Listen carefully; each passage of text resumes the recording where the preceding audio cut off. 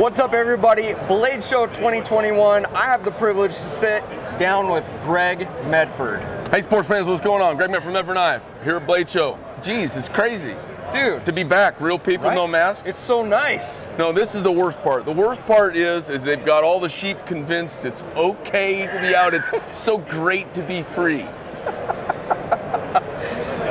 All right, here we go. I want to talk about knives that I brought last year that didn't get to happen. Right. And then I wanted to talk about a couple knives I'm bringing this year. How's that? Oh, heck yeah, let's do it. Cool. So we've been busy as a one-legged man in an ass-kicking contest, just making knives for everybody. Last year we bought a really cool knife called the Deep, and we were planning on bringing this knife here to the show, and the show didn't happen. So here's the knife, making a year-late debut. Cool dive knife. Let's see. These are CD20. And it was our first foray into this. It's got a fadeaway fuller groove on it. I love that. Just a really cool, it's got a fully sculpted and merged in titanium hilt to it. And then as you can see, we've done some cool sculpting on the G10 handles and went with some multicolor for just a really cool, sexy, you know, it's when you're diving, you gotta look cool too. So this kind of fits the bill. We did a knife without a choil in case you're kind of in a spaz out cut situation on like mesh net, something you might be caught up in. Sure. Big choil, you can catch a knife on the choil and be like, you're not cutting. Right. Yeah, so we wanted to make a slip off. I did anyway. So you can slip past your hand and just cut whatever's there. So super sexy knife, and this has got the patented Armor Lube finish on it. We're the only company that I know using this right now for knives. It was developed down in Tucson, Arizona for saltwater drilling applications. Oh, okay. So it's got almost zero dimensionality, but instead of it being that sputter technology that puts coating on and leaves microscopic gaps like PVD or DLC, it actually grows these carbon crystals out of the metal, and it makes it really impervious to corrosion. So it's a fantastic product. That's awesome. So not only do we have it made out of titanium, we've got that on the titanium, and then we've used a really good stainless steel from Crucible Metals, but we've put that finish, that coating on there to protect it that much more. So we think it's a really nice entry with a lot of kind of sexy style for a dive knife. We just came out with a second little dive knife this year, and as it, you know, I was thinking of it as a dive knife. This is called the Mizuchi, and it's like a god of the sea in Japanese. Yeah. And so the hardest thing to do is name knives. Oh, I can only imagine. Any cool name you come up with, some dude's got a knife named it. Like any god, any Norse, the Thor, that, the hammer, all taken. You got to start coming up with, like, in Indonesian, it's the word for bird claw, you know, whatever. That's how you do it. So anyways, we came up with this. It's the Mizuchi. And what's cool about it, I've got pretty big paws, and it fits in my hand really nice. It's got nice indexing, thick steel. It's got a wedge false edge on it with a big hollow grind. It's just a lovely knife. Feel that? Yes, I would love to. Put your thumb on the back too, so if you like it there. Oh man, I love how thick the stock, and dude, the detail here. I think it's sexy. Oh, absolutely. So tiny little knife, got a lot of sexy to it. We did some cool sculpting, and we did some cool surfacing on the handles. I love it. That holds in your hand really well. Dude, you know what beautiful. I like about this, if you're gonna wear something on your kit and you don't want a really big Bowie knife, it doesn't take up a lot of real estate. So it's a tight real estate. Comes with a Kydex sheath. Really nice knife. Knife's small enough you could cuff it on your ankle as a dive knife. So I think it's a really cool all-around use or dive knife if you want it. Absolutely. Let's jump over to the Necromancer. Now, the Necromancer, and that's N-E-C-K Romancer. You can get it in a skeletonized version or with the G10 handles on it. Really cool. I'm getting off on this wedge grind right now, so it's got another wedge on top, and gives it a really strong spear point with a really good hollow grind to it. So a sexy little neck knife, and the sheath is versatile enough you can kind of rig it up on your belt, inside your boots. So it's a pretty cool little thing. Yeah, I like that. I gotta see this thing. I think it is the thickest neck knife I've ever seen. That thing's got some stock to it, man. I just feel like it should be workable and strong and usable. Yeah, you got to be able to use it, right? All right, so the last knife that I'll show you guys today is a really fun knife, and it's kind of out of my genre. I started making the Praetorian and my bigger knives when we had a couple wars going. I had a lot of friends deployed, and I was making these just like hard use smash shit, Yeah. pry a trunk open, you know, that kind of stuff. And we got known for making that, and you get an order, you know, you sell 100,000 of those. Well, you know what you do? You just make them. Yeah. And you get known for that. Well, in the meantime, I'm drawing all these other pictures. I've got all these other ideas, and then we start getting that. I build a company around that, and now I have some freedom to do this other stuff. Yeah. Right. Which is awesome. I'm so excited. So for me, I've been falling in love with all these what everyone calls everyday carry or pocket-friendly carry knives. Right. I've been kind of falling in love with all these little guys because they're a ton of fun to make. Yeah. So this knife, interesting story. So one of the grandchildren of General George Patton reached out to me through an acquaintance, and we started talking, and he wanted me to design a knife for his grandfather to basically, you know, as younger generations come along, kind of spur them to know about Patton. Right. Because the young people, they're kind of forgetting, you know, about World War II and stuff, right? So they got a cool legacy. They asked me to do something, and I just sat down. I looked at all Patton's, like he designed all the uniforms and the tanker jackets, and he designed a lot of stuff for his troops and paid for it because the government wouldn't pay for it. Oh man, I don't know if you know that. I didn't know that. That's huge. So Patton actually paid for a lot of that stuff, and then his designs changed, like the bomber jacket, the tight waist, tight jersey sleeve. That was all Patton design. Everything before that looked like it was from the Napoleonic War, for God's sake. So he brought like kind of modern style to the soldier. And I was thinking about the designs, and I was thinking about his practicality, and I read a book, you know, I read another book about him, and I went and watched George C. Scott in the movie Play 'Em, and I was like, all right, if he asked me right now, what would I do?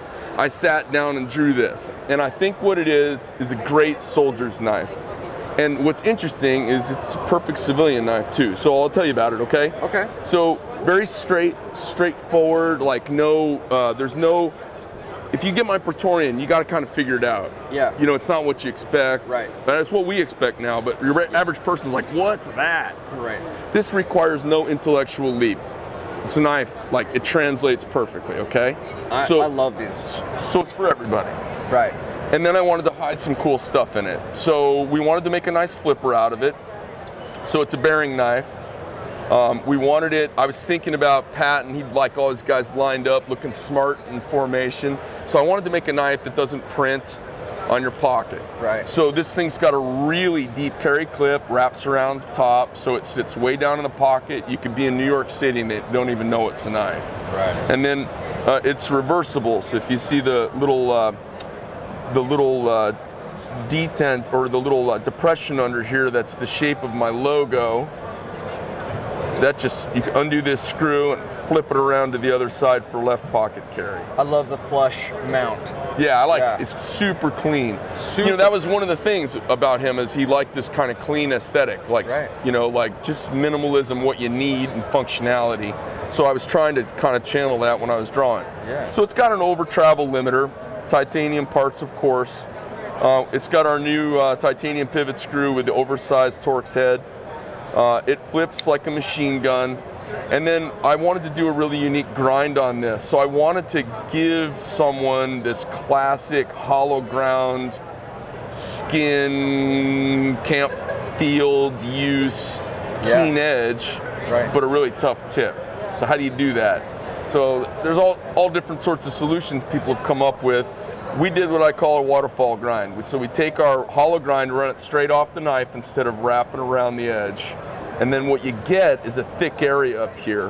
And the tip. And then we call it a Magnus grind. So we do these two tips, these two flat grinds on the top to give it a little bit of a forward swedge. And what it gives you is a fat point right out here in the middle of the blade.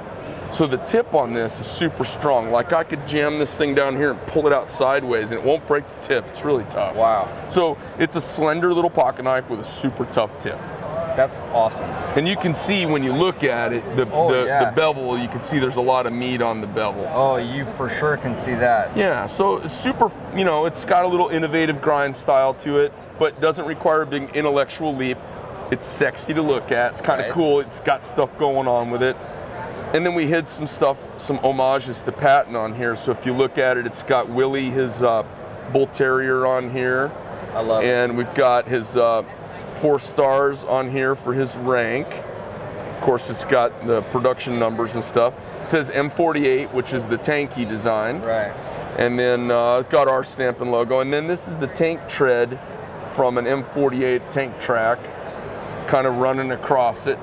So I'm thinking about, you know, you're out in North Africa and your tank gets run over and you pick it up and you get back to business, and it kind of, I said, oh, let's put a tank track across the knife. Yeah. So just having fun. We do it in olive drab, in this dark crimson, black, and dark blue as well. So really cool knife. Flip it, see what you think. Oh, absolutely, I would love to. That thing is so smooth, holy crap. I absolutely love that you waterfall grind, right? Is that where you're, dude, it adds so much thickness to the tip, like you were saying. That's next level. It's funny. It's yeah. just simple. It's a little thing, but it goes a long way, especially with what you are known for, what you produce, you know what I mean? But I love how much time you put into the thought of it, you know? I feel like there's some guys out there that, you know, they want to make a knife, but to you, it's, I want to make a knife, but what's the passion behind it? What's the drive? And I feel like you spend that time to be able to understand it more before you jump in. So there's a, you know, like all of us who are knife makers, we're functional narcissists, okay? So we're into what we're into and we think we know better, and then the better of us, we try to suppress that so we're sensitive to human beings around us, okay? Right. But we are all functional narcissists. Every goddamn guy in here is the best knife maker in the building. The thing about when I design knives is I'm never thinking about me or my reputation. I'm always thinking about the balance of form and function and what's it for. So for this, now here's what happened. I designed this bitchin' knife, and then the patent family decided, oh, Grandpa didn't carry a knife, so we're not gonna do that. And I was like, what? I said, well, I'm going to do the knife anyways, and we'll point people to the patent foundation, and they can still know about it. And okay, I'll just do it on my own. I love it because I made the knife for him and his friends. So okay, so it still is, and they're not a part of it, and that's okay. Yeah, dude, I absolutely love this design. Seeing it on Instagram and stuff, I was so excited to come to the show and actually handle one, talk to you about it. I wanted to see your beard. That beard is sexy. You got curves and tones in it. That thing is awesome. I appreciate that. It looks like an old tree. You know, it's kind of stuff going on with it. I appreciate that. Dude, you're killing it right now. Well, thanks. And honestly, man, I love hanging out, being in the pit afterwards, hanging out with you guys, doing the things. Well, come by and say hi more. You know, I don't drink, but I'll always get you a nice tea. All right, that sounds good. All right, cool. Well, okay. Well, thanks for being on, man. Appreciate it. Thank you guys, everybody at Blade HQ, and for coming out to Blade Show 2021. No masks. Yeah, we'll catch you on the next one. All right, I'm out. What's up, guys? Thanks for watching the video. Make sure you like, subscribe, jump over to bladehq.com, and check out the playlist down below. See you later.